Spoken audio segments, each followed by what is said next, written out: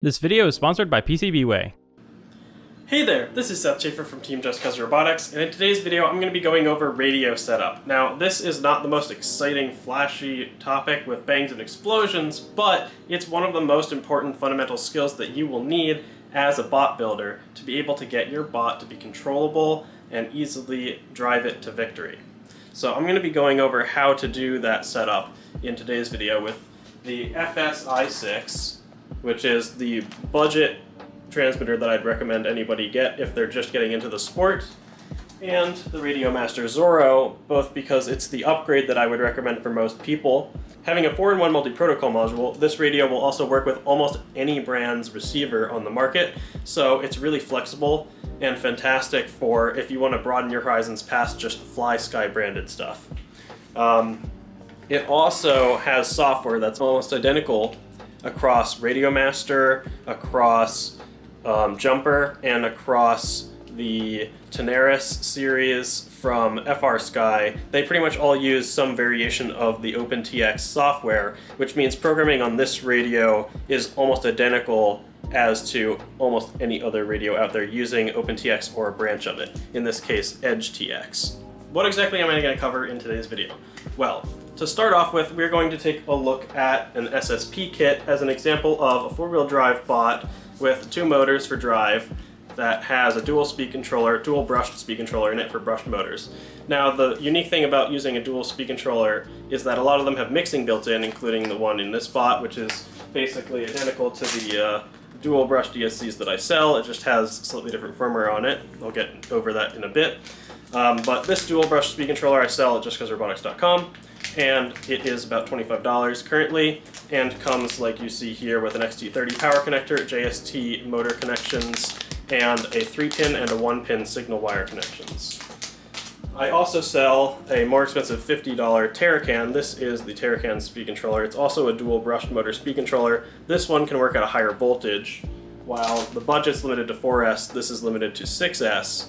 It also has a few other bells and whistles that are nice to have, and both of them can handle about the same current, but this one is also a lot lighter and flatter, and it can also handle current limiting, and it has a low voltage cutoff and a few other nice fancy features that are lacking on this guy.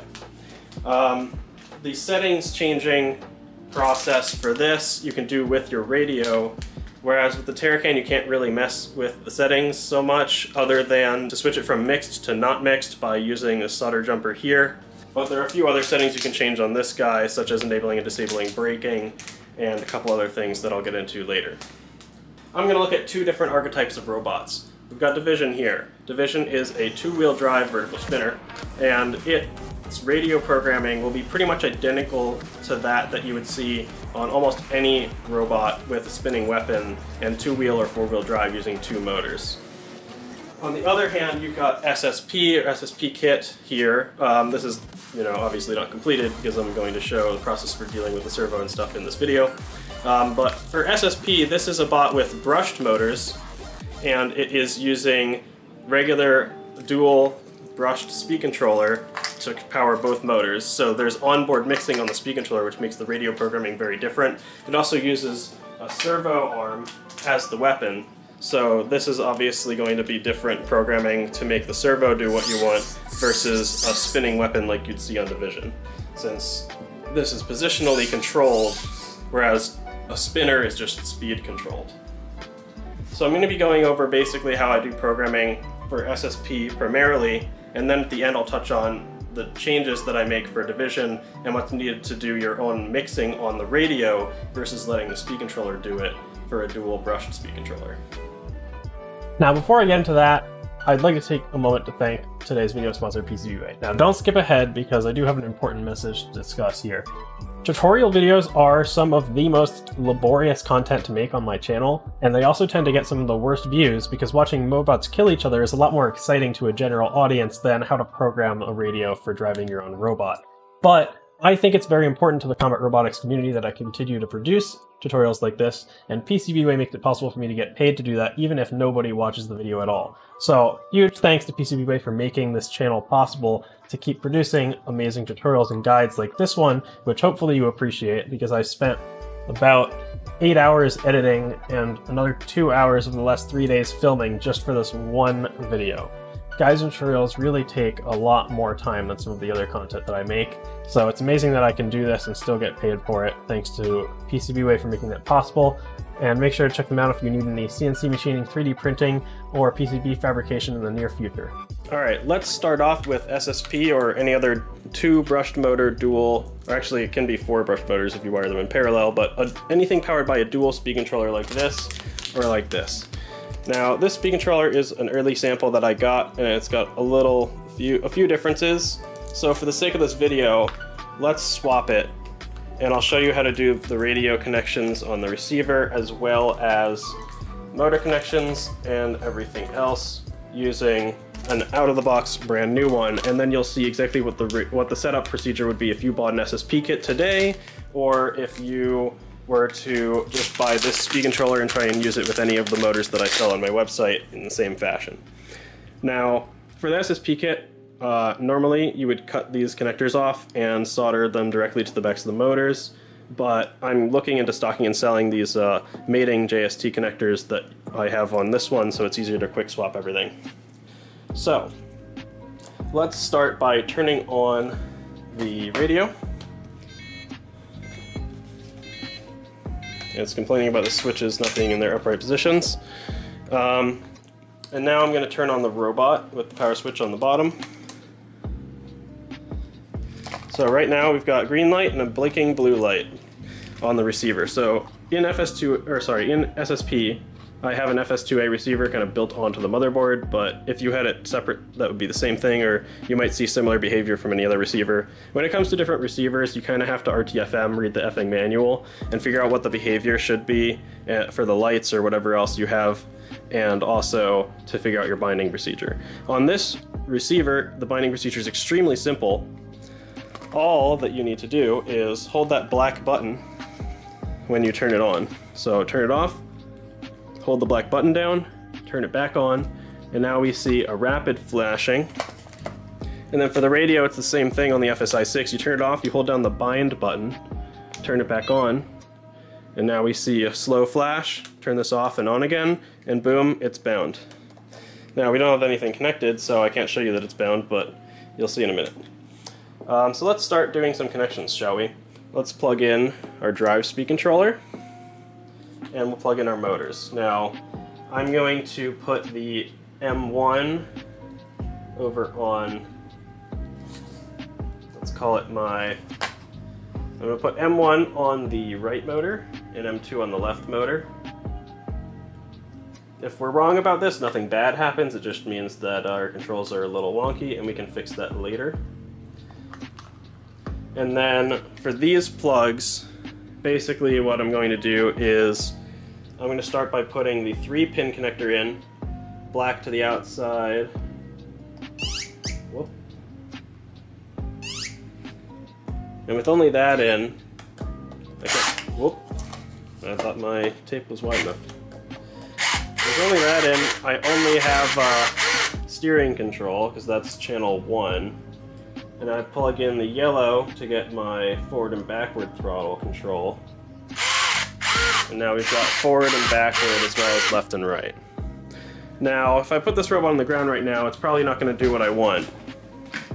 Alright, so right now the robot won't drive correctly. First of all, when I push left, it turns left. When I push right, it turns right. If I go forward, it goes forward. If I go backward, it turns backward. But you'll notice it's kind of curving off to one side when I go forward and backward. That is something that is fixed with trim. So to fix that, what I'm going to do is I'm going to put this bot back on my little test stand here, which in this case is literally a roll of tape. And we are going to see what happens when I push the stick up slowly. Forward drive stick. You'll notice that left motor is going, well, I guess if I look at it this way, the right motor is going, but the left isn't until I get, do this. I really need something smaller than this tape, hold on. Alrighty, I'm gonna start over for a bit. So, let's say you've got a bot like SSP or any other bot that uses this dual brush speed controller. You've got 2 brushed motors. I'm trying to set it up so it drives the way you want. You might notice with this dual brush speed controller, the first time you plug it in and set up your motors, that when you push forward, one motor starts before the other. In this case, I've got motor on this side starting before the other. So if I flip the robot around, the way I like to look at it is this is like the right side, this is like the left side. Some people prefer looking at it the other way and like this is left, this is right, whatever. So if I push forward, basically I'm seeing the right side start first. If I want to try and fix that, we can do something called trimming. Now I'm going to go into the view, so hit OK, hold OK, go down to go to function setup, hit OK, and I'm going to go down to display and hit OK. And this shows us basically what every channel on the radio is doing. So you'll see we've got channels. Channel 1 is the up down here. Channel 1 is the left right here. Channel 2 is up and down. Channel 3 is up and down here, which I use to control my servo. And channel 4 doesn't do anything right now because it's the left, right, and here. And then channels 5 and 6 are actually these knobs, VRA and VRB, but those won't do anything for an SSP kit. So basically the problem that we have is when we start imparting channel 2, only one motor goes when both should go, because this guy is basically mixing the signals from channels 1 and 2 together for us. So what we want to do is basically make it act as if the bot is trying to steer one way or the other with trim. So we're essentially going to be biasing the signal from channel 1, which again is this left-right, to try and compensate for which motor is starting first. So you adjust the trim with these little momentary switches.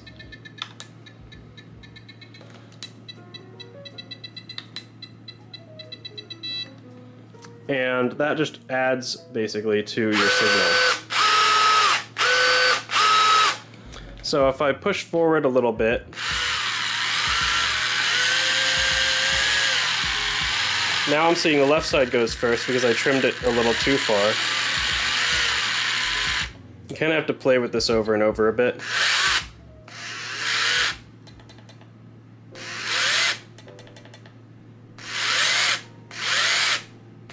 It might also behave slightly differently when it's actually on the ground. If I go really slowly, I can still probably get one to start before the other. But I don't know when in a real combat situation you would do that. And make sure that it's doing what you want. Obviously the best way is to test drive it, so I don't have the lid on or anything, but I'm just going to put the bot on the floor here so you can see what happens when I push forward and backwards slowly, and then quickly.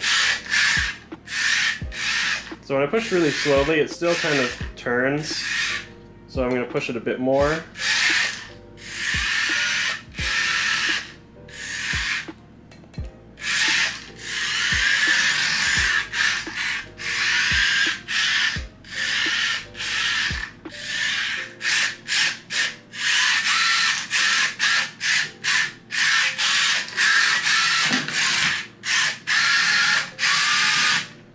Now one thing you'll notice is it's going to spin faster towards the side that we biased it towards than the other side. If you want to fix that, there's a couple ways to deal with that. First way would be if we go to our endpoints. So let me get the bot back up on my test stand here. Endpoints do exactly what it says on the tin. They allow you to adjust the maximum and minimum states of each channel. So right now I can go to 100% on every channel in both directions.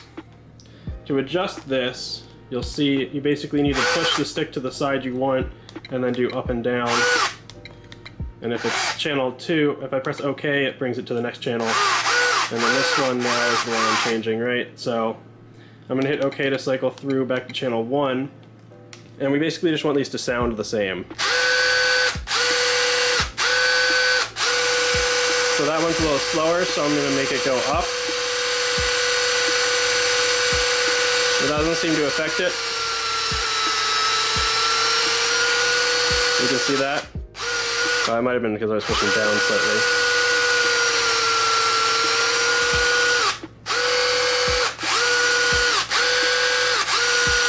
Alright, so those sound about the same now, so I think that's good. Now I'm going to hold cancel to confirm because the FSI6 is designed by idiots, and that's what you need to do to confirm changes. Let me talk quickly about reverse. Reverse is nice because it lets you reverse channels, so if you had like your left motor plugged in backwards or something and you weren't mixed, then you could reverse like this. So now I push forward and backward, everything's fine, but when I push left, it now turns the wrong way. So I'm going to cycle over to channel 3, because on SSP kit, and for a lot of servos like lifters, if you have the servo mounted on this side like I do, then when you connect your arm, I'm going to put this in the middle of travel. If I connect my servo arm, when I push up, the arm goes down. When I push down, the arm goes up. So to fix that, I'm just going to take channel 3, which is controlling a servo, and reverse it. Hold cancel to confirm. And now I can set this to the position that I want. And then, so you can see it's a little bit too far down. I want it to be maybe like here. So then I can go into my endpoints. And I go to channel 3 down. And I can just make it so that it's a smaller number so that the arm starts to raise up. So you notice the stick's all the way down, but that's changing where that full down position really is. So it's an easy way to handle your servo endpoints. And then we'll hold cancel to confirm. I'm going to do that again for the up position. That's obviously too far. I'll just set it way too low and then bring it back to where I think is comfortable. So I think probably about there is probably good. So I'll just hold cancel to confirm that. And there we go. So now we've got my servo travel so that it does exactly what I want. And again, I can change this endpoint. It's a little too high. Just make that a little lower or whatever on the fly. Alright, I switched over to the Terracan because I was having a few weird glitches with that other speed controller. Trying to tune things more precisely. Terracan seems to behave a little bit more consistently, so we'll stick with that for now. Brand new radio model, and there's some other things that I'd like to adjust to make driving a little bit easier. So that's where our dual rate and EXP come in. These are the two things that basically adjust the feel of how this bot will drive. So, for instance, my channel 1 is steering. If I change the rate, that basically just reduces the maximum and minimum that I can turn. So this is the speed at 60, raising it, 80, 90, 100. So you can see that turning speed is like maxed out. If I reduce it,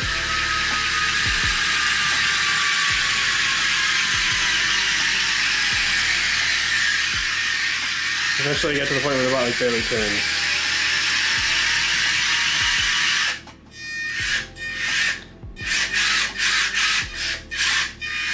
So now the bot turns really sluggishly, which I'm not a huge fan of, so I'm going to bring it back up. So my exponential starts to change the curve of this. So if I push up, you'll notice that curve starts to form. That basically is making it so that it has a sharper incline close to the center position. So that means that I only have to push the stick a little bit to get it to go really fast, whereas if I bring the exponential back down to 0 or negative, you have to push the stick a lot further for it to start to go. If I make it really negative, I can probably make this a lot clearer. Oh, I'm sorry, I was adjusting steering, I don't know what I'm doing. So now I have to push it really far for it to start to turn at negative. Some people prefer that, some people don't. If I push it positive,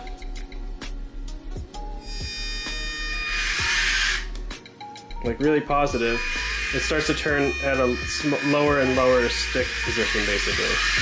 So holding the stick in roughly the same place, while I reduce that, basically adjusts how little movement is required to get that full turning. So high exponential means a little stick movement gives you a lot of throttle, and a low exponential or negative exponential means you need a lot of stick travel to get the same amount of throttle. So yeah, basically the dual rate and EXP adjust your feel, more or less. They adjust how much stick travel translates to how much movement, and your rate is basically the same as just adjusting your endpoints symmetrically. So like here I have it so that channel 1 is a little faster that way. So for some reason my robot was turning slower to the right than to the left, I could push this direction up or push this one down to make those even out. Whereas dual rate, your rate is adjusting both at the same time, so you're plus or minus 75 instead of plus or minus 100. Alright, I want to repeat everything I just did, but now with the Radiomaster Zorro. So I'm going to create a new model. To start off with, we have to bind it. So once again, we hold down the black button on our FS2A receiver, or follow the directions for your receiver's manual. We've got model 10 now, and we are going to scroll down to, alright, so internal RF, multi, type has to be FlySky 2A for an FS2A, and then we can just hit bind, and then, whoops, hit bind again, and we've got the ability to control the robot. So now we've bound. We now need to set our endpoints for that servo. As you saw, that was crazy. Alright, so sorry about the footage looking a little wonky. I had to change the Radiomaster settings to make this even visible, the screen even like properly visible. If you go into System and then over a couple pages, there's a ton of awesome settings you can adjust. So for instance, you can set the haptics and beep volumes and stuff. One thing that's helpful is setting your battery low voltage. And you can also change it so that the splash screen is different lengths of time, so I set it to off. So now if I turn this off and back on, it comes on a little faster. So that's helpful. So yeah, setting up a new model from scratch with the Radiomaster Zorro or some other OpenTX radio. I'm going to try and do this while it's down, and you can kind of see it. Sorry about the strobing, that's just because of the backlight on this. I had to reduce the brightness in order to make it show up on camera without blowing out everything else. And it's still kind of brighter than everything else because it's producing its own light. That's just how cameras do be sometimes. So we're going to go into Model and Page Over. Like I just showed for your binding, you get your internal RF to FlySky 2A. In my failsafe not set, it doesn't matter because the FS2A ignores everything you do on here, so I'm just going to set it to no pulses so it stops complaining about failsafe not being set. So I already showed your internal RF to multi, FlySky 2A, and then bind to be able to bind, etc., etc. One nice thing about the Zorro is you can do a range test actually.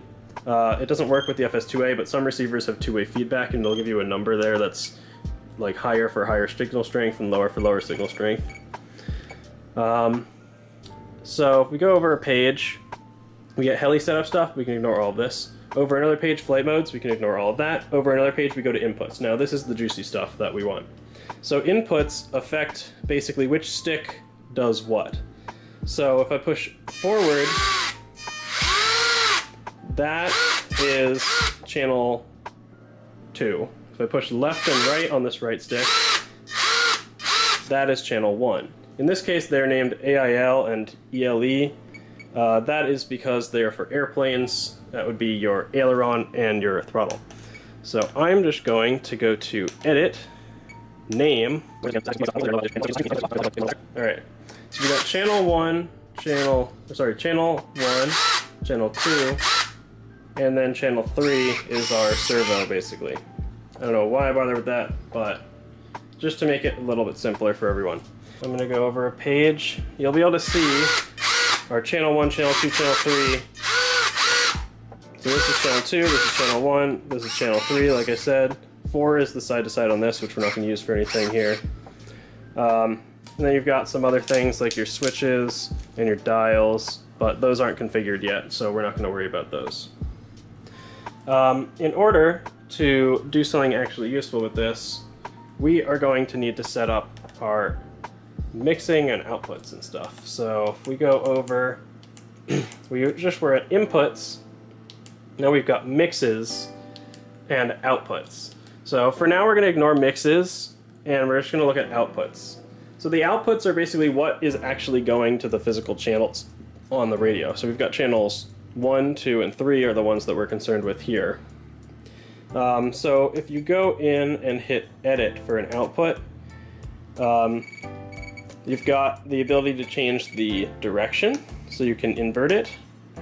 You've got the ability to apply a curve, which would be one you've already configured. We're not going to worry about that right now. So you can either invert or have your direction normal.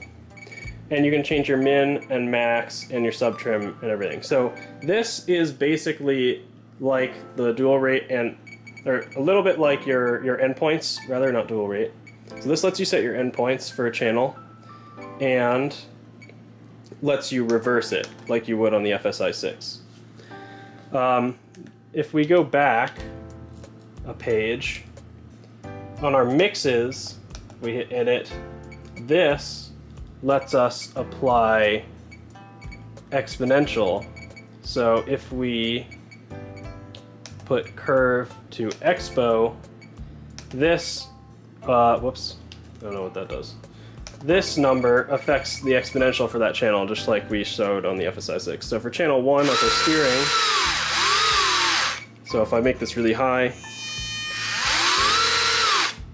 versus really low, so here it's kind of reversed from how it is on the FSI-6. So a negative number makes it so that a little stick travel does a lot, and a positive number makes it so that only a lot of stick travel does a lot. So that lets you adjust the feel of your steering or what have you to how you'd like it.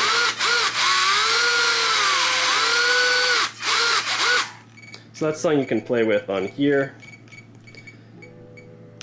That's within your mixes. Mixing also lets you do a ton of other really complicated stuff if you really want to, but I'm not going to get into that right now. We've got your outputs, and then we've got curves. You can define curves with like the exponential curve on here too, or you can do something that's not even exponential and something fancy. You're not going to worry about that. Logical switches, special functions, you don't need to worry about that, or your display or anything else. So really, the only screens you really care about are your model, setup, inputs, mixes, outputs. So for the sake of like an SSP kit or something simple like that, your mixes allow you to do two things that are helpful. Number one is it lets you change basically which stick or dial or switch is going to that output. So for instance, let's say I'm a complete idiot and I want to make it so that this dial controls my throttle. If I just hit the little thing on there and then I start moving that dial, now that's what controls my steering. So now I can do forward, backward here, and then steering up here.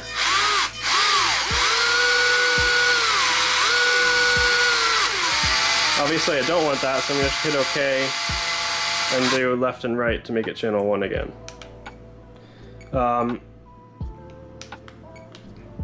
You can see you also have this list of everything. You've got your inputs, your sticks, your pots, which are the dials, that just stands for potentiometer, and then some other complicated stuff.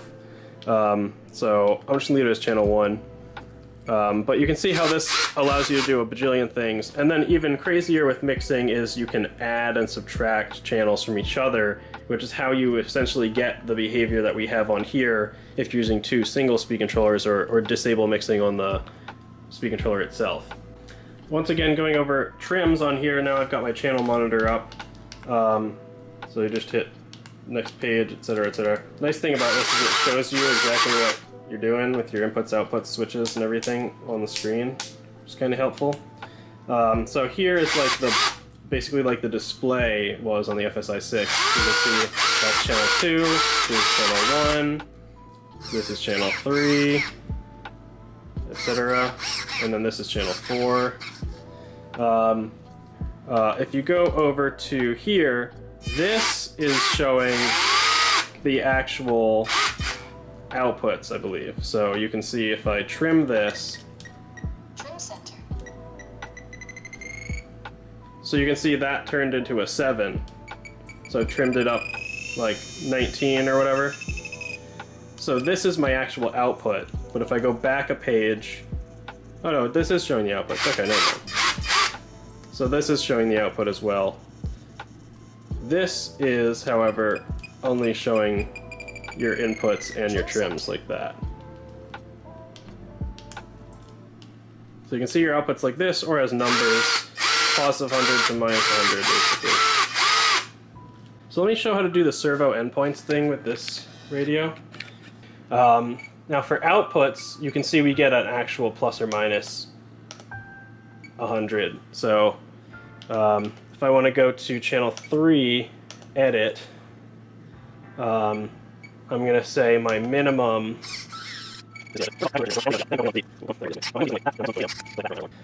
And you can change this on the fly, of course, while you're driving around if you really want to. So here you can see the arm's not really touching the floor.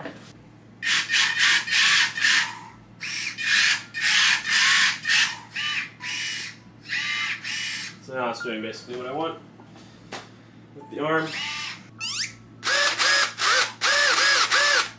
Alrighty. So, we've probably got that same issue where one side starts before the other. Let's see if we can fix this in our input. We can change the offset, which kind of acts like the trim a little bit.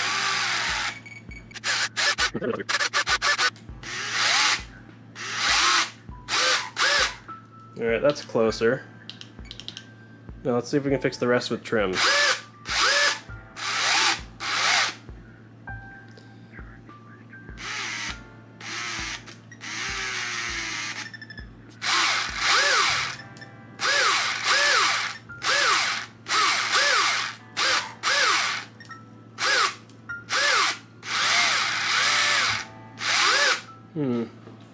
Maybe it'll be better on the ground.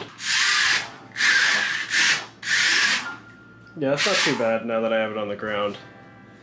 So, I think that'll help a lot, just having it on, just having the steering input offset a little bit, and then add your trim on top of that.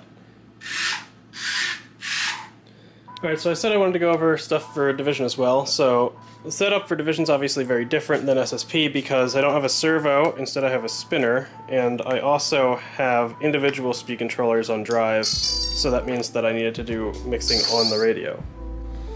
Alright, so I wanted to go over for division how I do my drive mixing and my weapon setup. So I still actually haven't done the weapon setup, so I'll try and do that live here. But for the drive, basically what I have is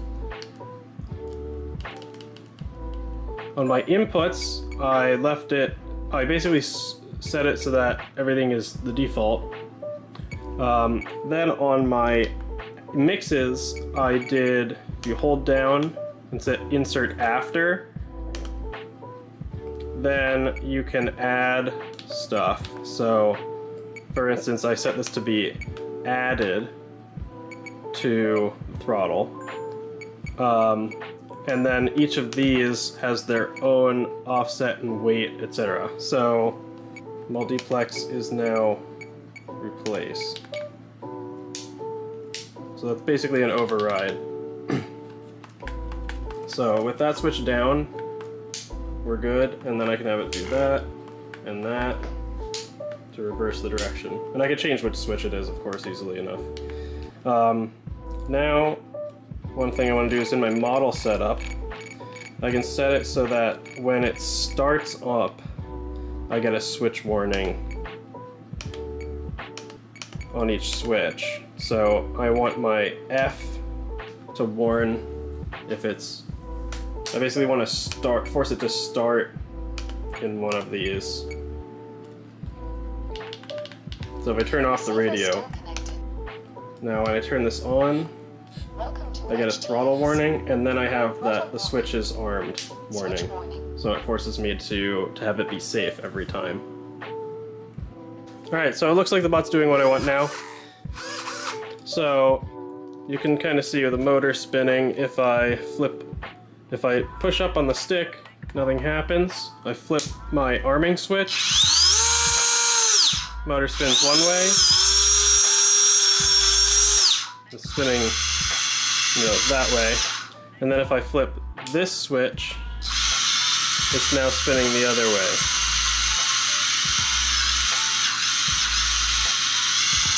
I can flip it again, and it's spinning this way now.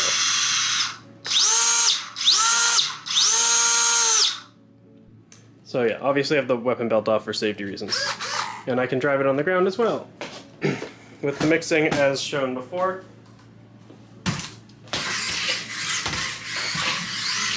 You can see it's drifting a little bit to one side, but I can trim that out. I'm going to trim it to the right.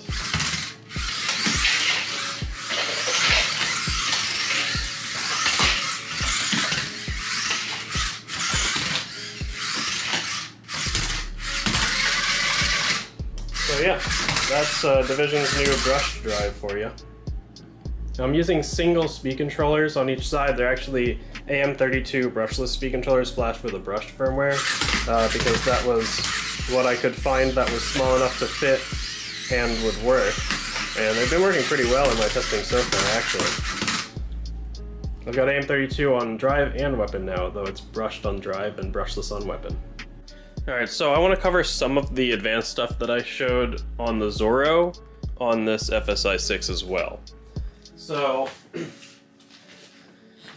probably not going to be able to see the screens of both of these at the same time, but one of the reasons that I bought the Zorro in the first place is because of the added safety features that I could implement on it to make Division safer.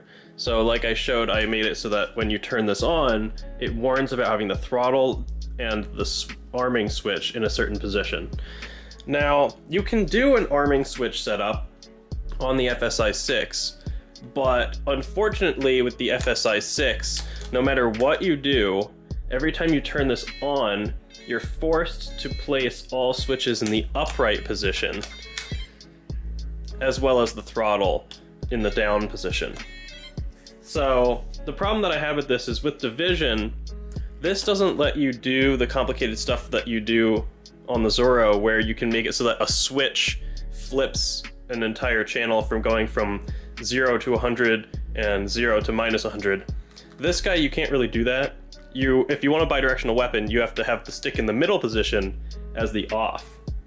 So the problem with that is, if you have a problem with your robot and you restart your controller in the middle of a fight, now your weapon's spinning in full reverse if you have a bidirectional weapon. So that's not great. So you'd think, okay, that's fine, I'll just enable an arming switch. So to set up an arming switch, you can just go to throttle hold, and we're going to say the hold value is on. So, alright, cool, we've got a throttle hold. Now how do I enable that? We go to switches assign, and you basically just hit OK to cycle through to throttle hold, and you assign which switch you want to it. So let's say I want my arming switch to be switch B here. So I'll set it to switch B. I'll switch these to something else. So now if my throttle hold is switch B. Wait, is that switch A? My bad. My throttle hold is switch B. Now I have it so that my hold value is engaged, or my hold value is not engaged. That's all well and good, but whenever I flip the switch down, it's engaged, and when I flip the switch up, it's not engaged. And when you turn on the transmitter, it forces you to push the switch up again. So you are forced to engage the weapon every time you power on anyway. So it doesn't work nearly as nicely as a safety feature, but it still makes it so that if you turn your transmitter on first, you can flip that switch down and then push your stick into the middle position, and now the weapon won't be active until you flip the switch up again. So that's how you can do an arming switch on the FSI-6, though it's a little bit janky because it doesn't let you actually put your switch in the disarmed position when you turn on the transmitter for some stupid reason. Alright, one quick final thing before I go. Doing mixing, drive mixing on the FSI-6, it's a little bit weird compared to on the Zorro. So I have, right now the Budget speed controllers that I got in my latest batch for some reason don't let you disable mixing, so I switched back to my old one, and I disabled mixing on this. So what you need to do is go to Function Setup, and go down not to Mix, but to Elevon Mixing. And then you just switch this on, and then you can, I think these start at 50%, 50%, that will work, but you can play around with these numbers to basically adjust like how much steering is applied and how much throttle is applied, so...